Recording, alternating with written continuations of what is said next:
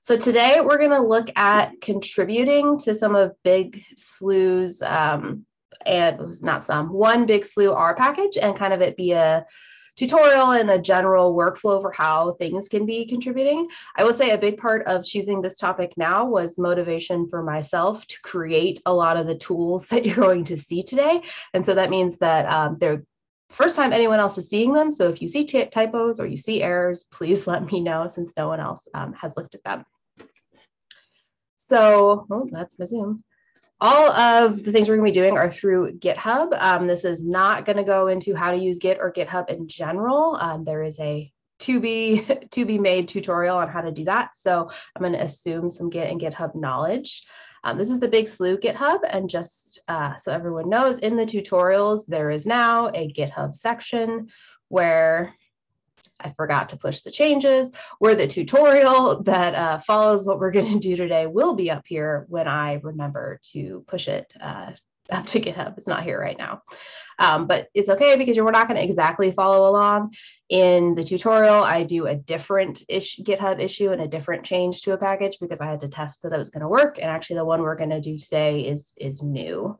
So it will be up there soon though. And I'll put the link with the video as well where the video is posted.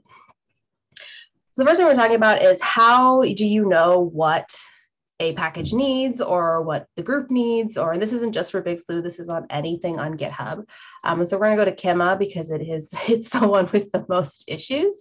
And you'll see up here there's an issues tab with varying levels of difficulty of issues. And so since this is a public repo, and in any public repo, anyone can post to this. Anyone can make an issue saying, hey, I tried your code, I had an error, or hey, I would love this feature. And so there are these tags that a lot of these are custom. Every GitHub can make their own, but I have these colored tags called like enhancement, meaning there's nothing wrong with the code, but there'd be something could be useful added, or there's probably the more important ones, bugs, like there's an error or there's a warning. So these will get addressed generally first because they're an actual issue. And so on any repo, you can make a new issue with this green button. And so I'm going to kind of create a fake issue to start, and then we're going to go back and actually work on this issue here.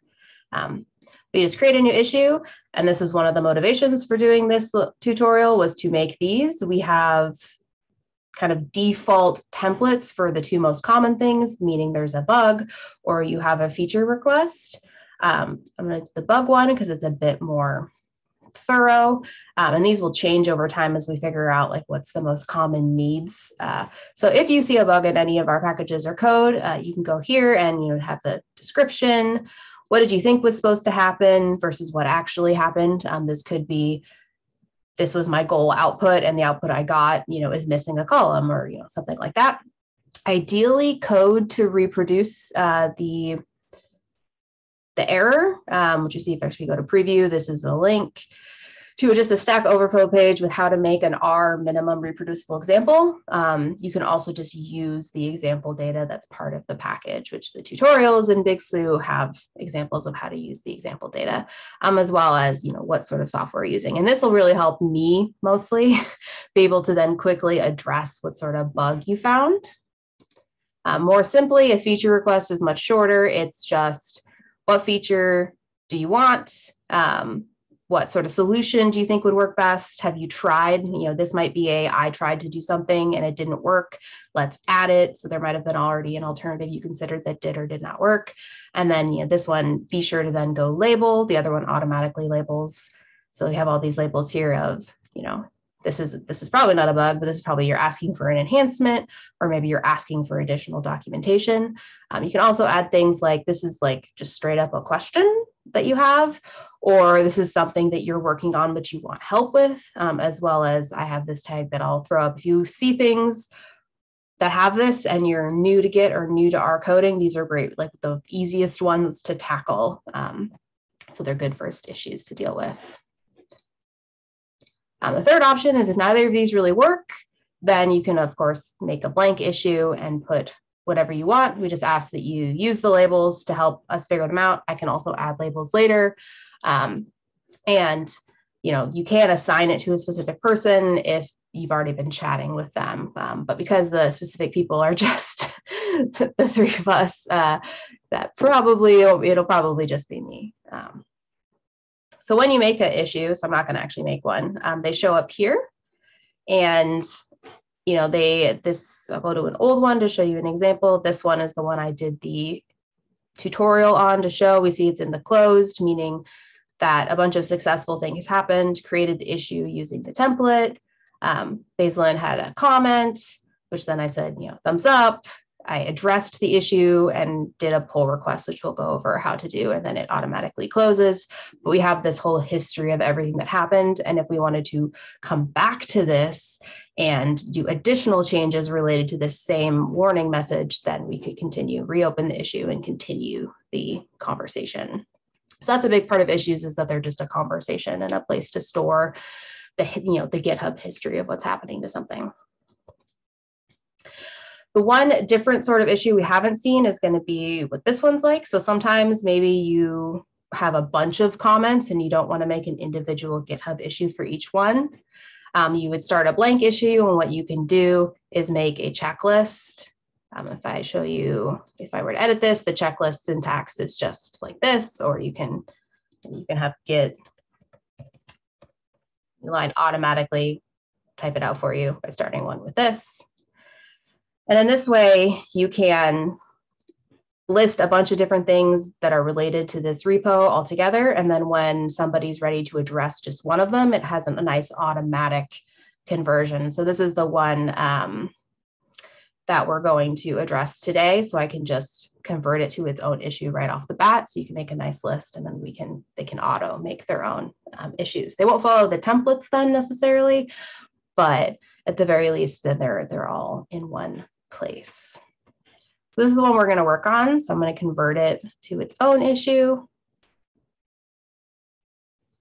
and then go to it. And we see there's no description provided. I will go fill this out later, but at this point, you should go look at the templates and kind of fill it out like it was the template to begin with. But the issue that this one was having was that inside of the summary table function in Kimma, if no genes are significant, so what this does is it says at FDR levels you tell the FDR levels, would say 0.1 and 0.2, how many genes are significant for all of the variables in your model. And if nothing was significant for a variable, it just has been deleting the row, which I don't want it to do that. I want it to actually put zeros and show you modeled, say, viral infection and age wasn't an impactful variable. You want to see 0, not have it in there and have you forget that you even put it in the model. So this created this issue, and it's mentioned, it's linked, it's all great, it's all linked to the original place it came from.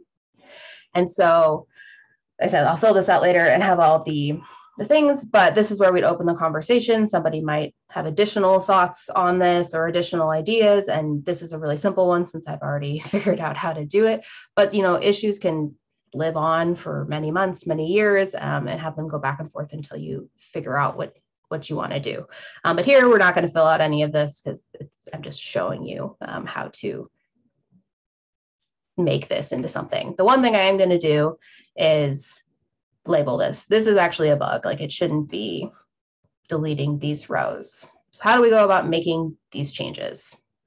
We go back to the main GitHub repo.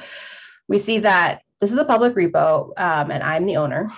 And we see that this will either say master or main, depending on your version of Git. The newer ones are supposed to call it main. This one I actually need to change. That this is only editable if you have write privileges to the repo. And so since we don't want to just give the whole world write privileges to something for obvious reasons, what you're going to need to do is create your own copy and be able to do the edits. Because I'm owner, I can, instead of making a full copy, I can make what's called a branch. So you see here when I was doing the tutorial, writing it up, I made a development branch. And we see 2 branches listed here. We can see that here's the default one, the main one that everyone's using. And then we see that I had, some things yesterday, 21 hours ago, going on in the development branch. So if you're the owner of a repo or you have write privileges, the best thing to do is create a branch, name it something like dev for development, or with your name if there's many people making branches, or your initials or something. And then you can do all of your edits on there and merge that in. So just quickly, so if I'm not going to do the command line version because honestly, I don't use that, but there will be a future GitHub and Git tutorial that talks about command line. I use GitHub desktop. And so the way you make branches in here, you can make them on GitHub, but then you have to clone them to your computer and it's a whole thing. So it's just easier to make them in here. I already made a Kimma branch, so I'm going to do it for a different repository just to show it. So I'm in the RNA etc repository, which is another R package. And we see we're on the main/master branch, and you simply go here, create a new branch. Dev, I already have one named dev, so I obviously can't make it again, but like it could be dev2, it could be whatever. Just don't name it main or master because that will mess things up. Then if I were to recreate it, it would automatically take me to the development branch. We see there's nothing going on in this package right now, so I can switch back and forth between these. Nothing is different between them, so it doesn't matter. But on something like Kimma, we see here I'm on the development branch that I made earlier, and we see I've done some changes. So I preemptively did all the edits to this to fix the issue, which actually took way more lines of code than I was anticipating.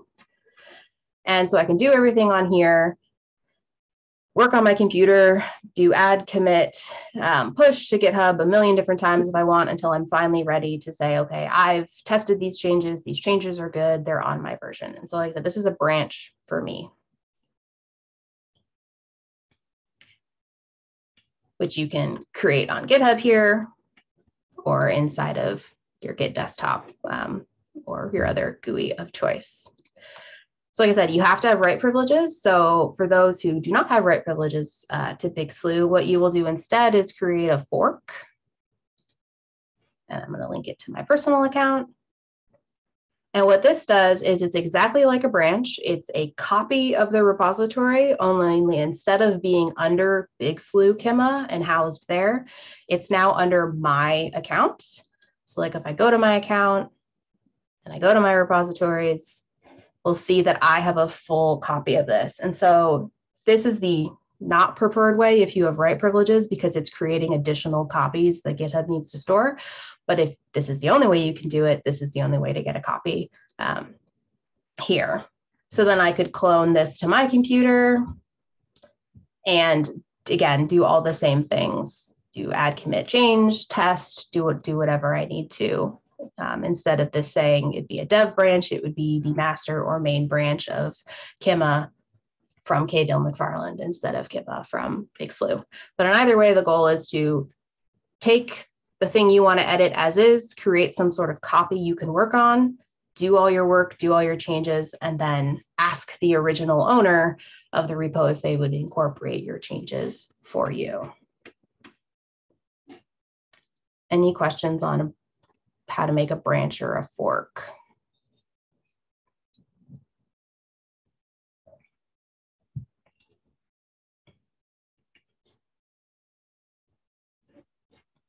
Okay. Pull up the, lost the chat. There's the chat. Ah, there we go. So in either case, you make a branch or you make a fork and you have it on your computer or on GitHub, but usually code changes are easier on your computer. I can show you in my Finder where this is. Come on.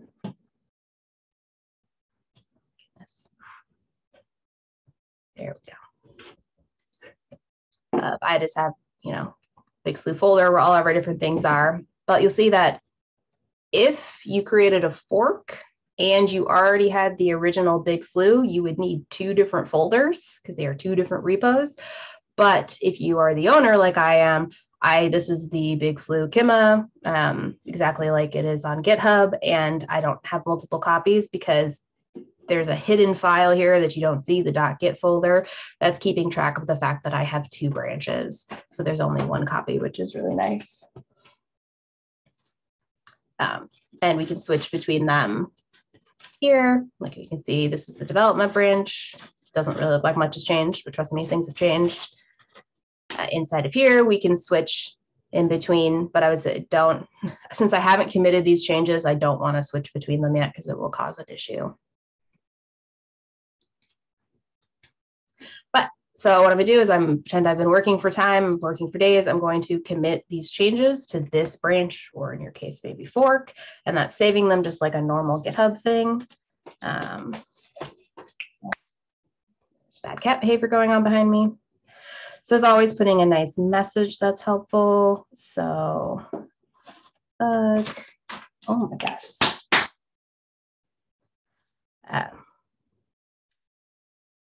Removing rows with 0 significant genes. I would probably write more than that in future. Again, making sure I'm on the dev branch, the correct one. I'm going to push this to GitHub, which is why I like the GUI so much. And we're going to go back to the big slew repo, not this fork. I'm going to end up deleting this fork because I don't actually need it because I'm working on the branch. Go back in time there. No. So we see here that this has popped up. GitHub is being helpful and saying that you have another branch that had recent changes, recent pushes. And so it's saying that your branch has things that this public main master version does not. So it's asking like, hey, maybe you want to compare them and pull these changes. Or what we could have done is, we knew in our, here's the issue we want to work on. You see here, we can link a pull request. We haven't created one yet, but so you go back here, you do all your changes, you come back to this conversation and say, okay, how do I take all the changes that I just made on my dev and push them to the main version of Kimma and keep this conversation going and keep these conversation links. And so the way to do that is to create a pull request. Because I'm on a branch, this automatically shows me this nice button. If you're at a fork, it doesn't necessarily do that. So you can also just go to pull requests, and this is asking me to compare, but I'm just going to say create a new pull request because, like I said, a fork won't necessarily show you those nice buttons. The default is for it to say master, master, main to main. That's not what I want. I want to go from whatever I did on dev, I want to put into the main branch. If you were on forks, you click this, which allows you to see not just branches, but also forks. They don't automatically show them to you because there's a lot of public GitHub repos that have been forked dozens of times. And so it's too long of a list to look through if you don't need to. But we see, got to remember to always keep note the arrows going the opposite direction of what you, at least what I automatically think it should be. So it's from the right one, push the changes to the left one. And we see it gives us the line by line, just like in the GitHub desktop GUI, all of the changes that were made. If there were multiple commits done, this would nicely list, a summary of every single commit that was done. So like I said, you can work on your branch or your fork for a long time and have it save all those changes. So I'm going to create this. There is a template again that it pops up for you, showing like kind of the bare minimum things that a pull request needs, what was the purpose of these changes, and then some tests that you need to run. This is also an active area of development, figuring out what tests need to be run before we merge things, because generally I'm the only one editing the packages, so I just don't need to check things since I already know they work. But just in general, if you're working on an R package, things to always look for, make sure you've commented all of your code so that somebody else can understand it.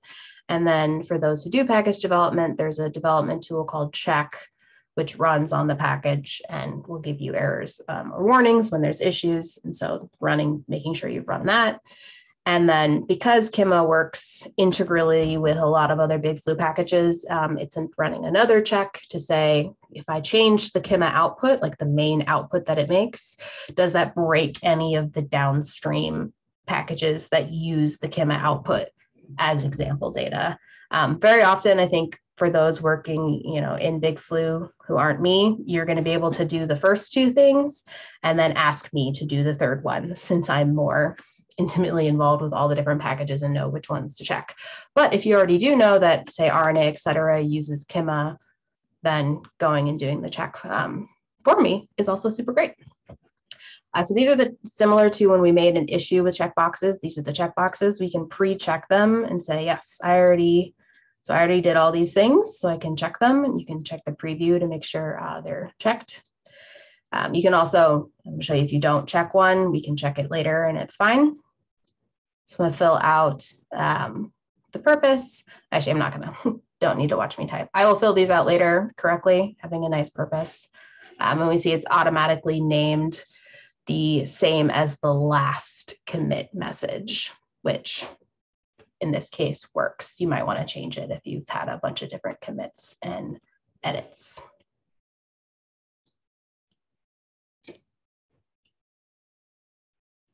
And so we create it and we see the checkboxes. If you hadn't checked these at the time or needed to check them later, you see you can just click them, which is very nice. And it keeps track of how many have been clicked over time, which is really nice.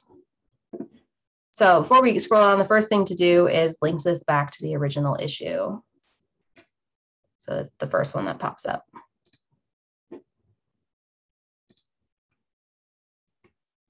And it's nice now if we go back to the issue, we see that now this is linked. And this does two things. One is it just simply links them so you can click back and forth between them and see what happens really easily. And another great one is that when we resolve this, when we actually push the changes, so this is so far it's just a request. It's saying, hey, owner of the repo, I have these changes. Can you incorporate them? It's still the question.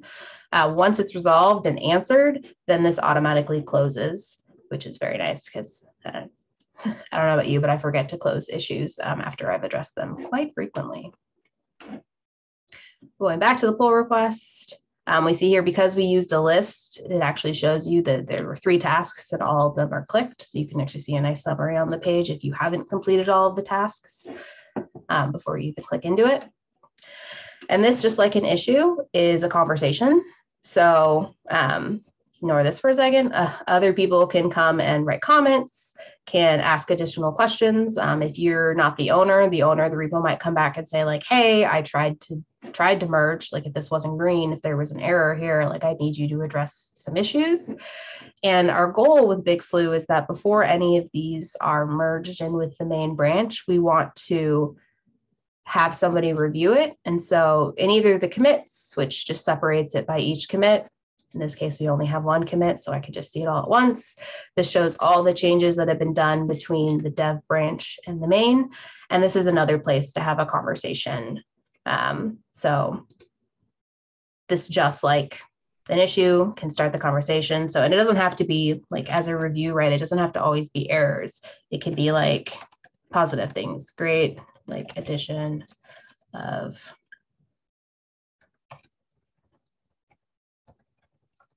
like this example was added specifically so that if there's missing rows, they show all zeros and it's fine. Can I ask a question? Mm-hmm. Okay, so let's say that you forked. And so the fork creates a copy of everything that's currently in the main, right? Yes. Okay. And let's say that you want to work on one of your scripts and make changes to it. So let's say I'm on my local computer and I'm running something. When I am calling the script, how do I know that I'm calling the script that's in the forked registry or rather than the main registry? So the forked, because it's a completely separate repo, so let's actually just go for it. Will, so if I clone it, it will be a completely separate folder. So like if I search for Kima, we see that like this version of Kima is separate from this version. And so let me just throw it on my desktop for ease. Oh, I'm sorry. I meant branch, not fork. I apologize. Oh, okay. It's gonna be like completely separate folder. So it's actually it's much easier. It's just telling me that yes, you're not owner.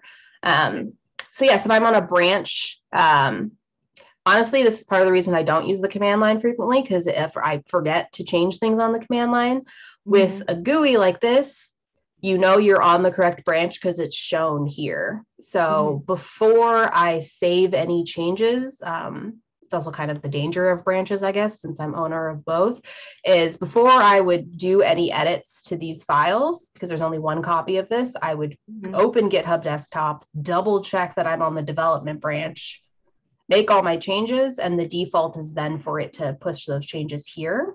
If I were accidentally on the master, the main, what would happen is it's actually funny, I did this earlier.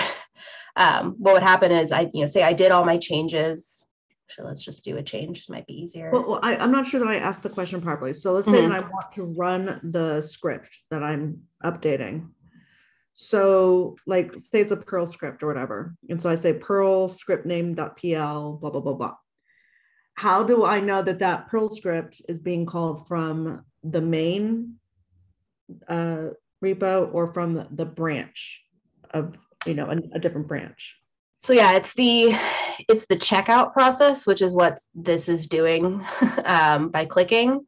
And so, like I said, it's you go here and make sure you're on the right one, because let's open the actual file. Okay. And so hold on. So like, let's say I'm using the script. I just want to make sure I'm getting this. So let's say I'm in a completely different directory where my data, like where I'm running the script from where the script actually is. So, but I'm calling it,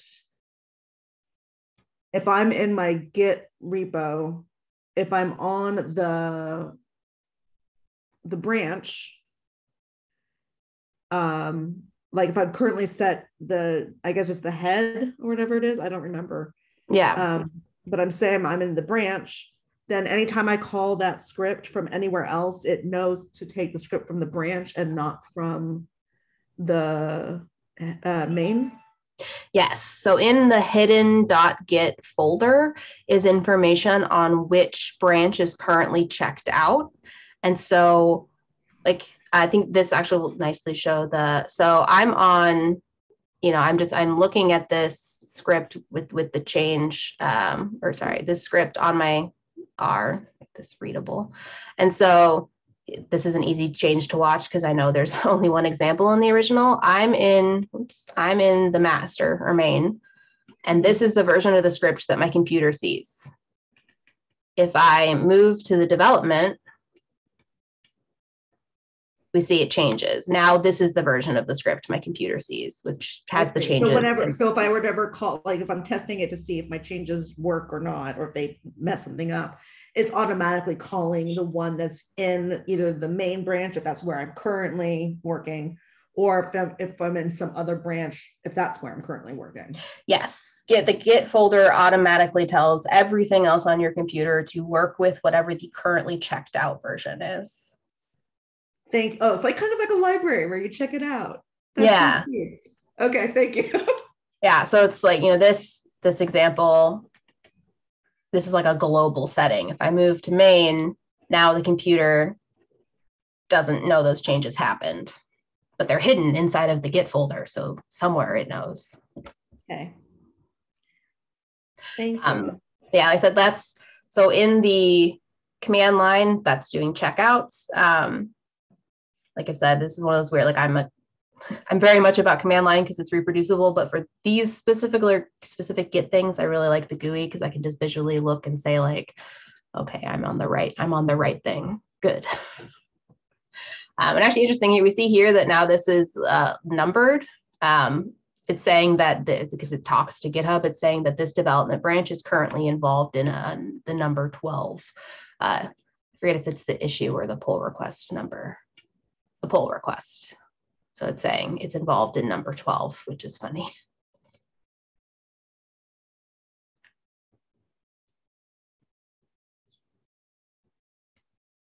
Cool. So just to recap, the idea of Elizabeth's question was that which versions do you know when you have branches? Like I said, when you have forks, they're completely separate copies that you'd have to call with a different file path. So that's how you'd tell they're different. And with a branch, just make sure that your GitHub GUI or your command line is set to the correct branch that you want to be testing or working with. Once you've done all your changes and you've created this pull request, like I said, we're going to have a review process, very likely me. And the review might be 100% just positive comments. It might be no comments at all if there's no changes. things like, this in the real world, because I'm doing this quickly, I would come and say like, hey, you should probably, this is not the best commenting. There should probably be more comments. Please add. That's a note for future me. But what will happen is whoever is reviewing it will finish the review. I'm owner of this, so I can't approve my own changes or request changes of myself.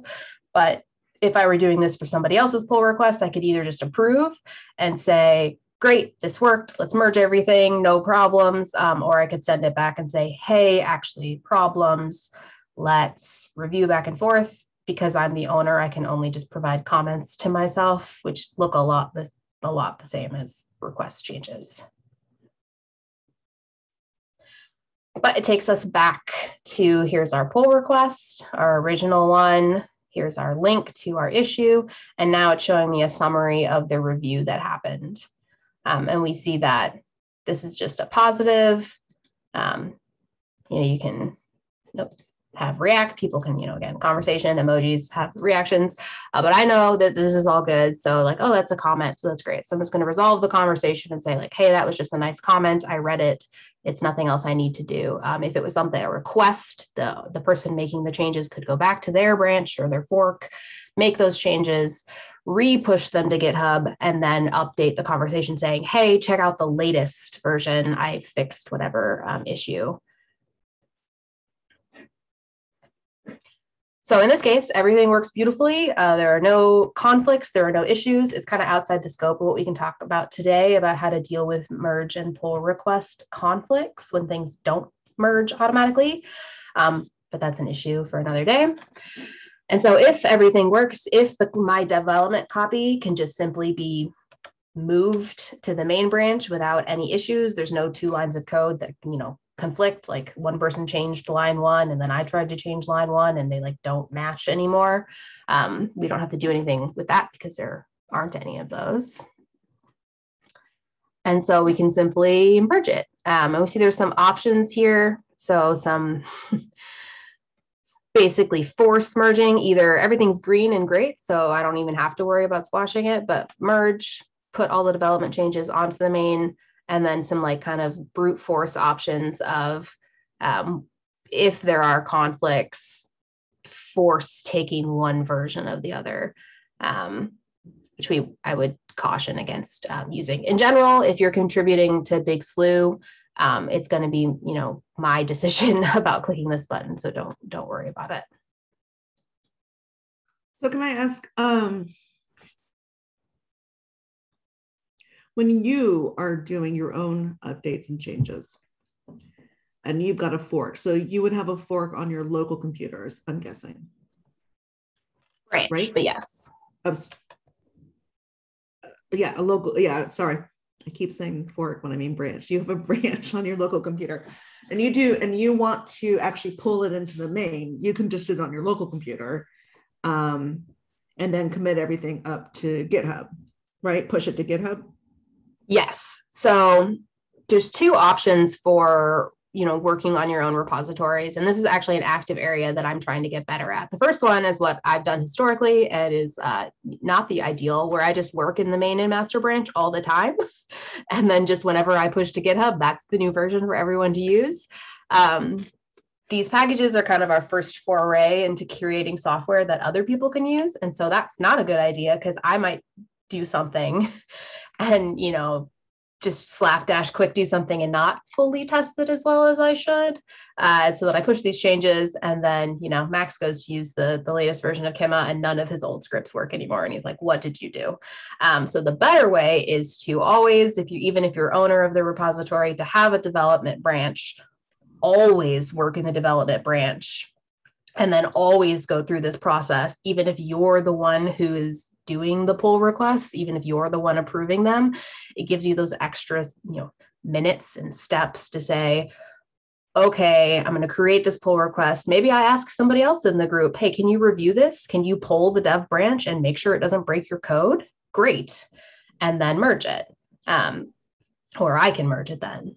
So it is always better if you have a public repository that other people are using or a private one that other people are using, to not mess with the main until you are really sure it's okay. So So when you're doing that and you're making changes in the development branch, say that you're closing up for the day, then do you change your head back to main before you head out, in case you need to use, like, somebody might need to be using those scripts that are in that Git repo, and you want to make sure that they're just using the most recent. So, like, let's say somebody else is using those scripts and there's a Git repo on, a shared network. And I want to update one of the scripts. So do I do a dev branch from that Git repo? And if somebody else is trying to call a script, will they then be calling from the dev repo and not from the main repo? So the default is always for it to be the main. So if somebody downloads this package using in R, DevTools install GitHub, it will only, unless you very specifically tell it, it will install from the main or master. So the main. That's not what I mean. So like we have, you know what? I think maybe I'll talk to you about it offline. I may not be explaining it right. And it might be beyond, and you may have a solution for me, but it may be beyond what this video is for. Okay. I mean, I think the only additional thing I would say is that unless someone makes the active choice to move to the dev branch, then they're going to be in the main. And so it is one of those timing issues that if you're making like critical updates to something and you're not done with them, it's, end of day Friday, like it might be you put a message in the GitHub issue on that Friday saying like, hey, everyone, I'm not done. Nobody use this until I'm done because it's broken or it's like something. Because you don't want to rush through pushing things to main so other people can use them if you're not ready. But they do have the option of going to your development branch and saying, I know this hasn't been fully tested yet. Let me try and use it. And then maybe let you know if they have errors. But they do have to make that active choice to go to another fork or branch. Okay. I'm going to send you just a message offline and, try to explain what I'm saying. Okay, thanks. So I'm just going to complete this merge, which we see it gives us, it's not always the best message, number 12, but at least number 12 knows the way I can come back here. Like you said, sometimes the defaults I would change, but we're just going to move forward. So 3 things have actually happened here. One, now the main version master is identical to dev because I've merged them. It has closed this pull request. And as we'll see when I move, it has also closed the issue because, let's see, it's purple here, because I linked them. So those are the 3 things. It also gives you the option, if you're not going to be routinely contributing to a package, it's a good idea to delete your branch or fork when you're done, because otherwise you're going to end up, particularly forks, you're going to end up with your GitHub, account having 40 different forks from things you don't even work on anymore. And remember, since you've merged with the main, deleting your fork hasn't deleted or branch hasn't deleted any of the history, hasn't deleted any of the commit messages. All of those have been merged with the main. So the revision history, the current versions of the scripts are everything is saved. So if you're not routinely gonna be working in this, it'll say delete fork or branch, do that. I'm not going to, since I routinely work on these. And like I said, I am trying to be better about working only in the development branch and not breaking everything.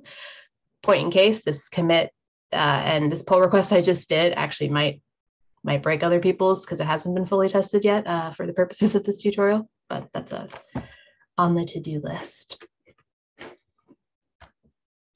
So kind of the overview recap of like what the steps you do. So if you want to contribute, and it's not just a big slew to anyone, if you want to contribute to a package or to any other sort of public repository, the best way to do it is to create an issue or to work on an already there issue. There might be templates that help you create things. There might not. It might just be a blank where you need to have the conversation.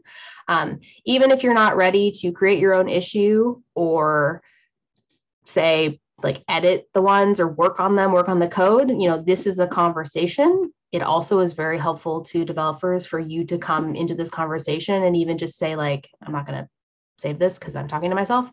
But like, if you also were trying to use Canva and were like, man, I really wish there was a vignette, leaving a message saying, yes, I really wish there was a vignette is going to tell the developers, hey, when 10 people have said, oh, yes, this would be helpful, even if it's simply a like, yes, please do this, thumbs up. That helps them prioritize. This is a very simple repository. It only currently has 5 issues. You can go to other, particularly R packages, they'll have hundreds of open issues. And so, you gotta pick your battles. And if there's a bunch of people having a conversation about one battle, that's the one you're gonna work on. So make an issue, add to an issue, contribute. And then if you feel like tackling one, again, look for that good first issue thing. Create your branch or your fork. That's my fork, the one. Go make your changes, test them as best you can. Don't feel like you have to super exhaustively test them. The idea of a pull request is to also do additional tests there. So once you've made all your changes, create your pull request, link it to your issue, and then start the next conversation of adding it to the main repository, which sometimes the pull request back and forth is actually the longest part of the process, as other people use your code for the first time and find all the errors that you didn't know were there. The template for pull requests, I'm going to continue to work on and try to make really robust so that most of the test issues you will be able to do even before, and then hopefully make this pull request process faster over time as things are pre-checked.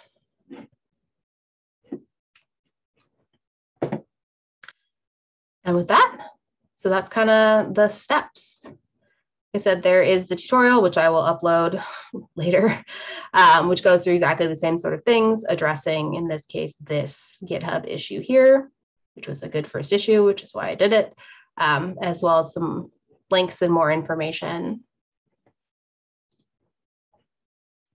And I will be posting this video to the YouTube link that is on here as well, once I have my regular internet back. Are there any other questions?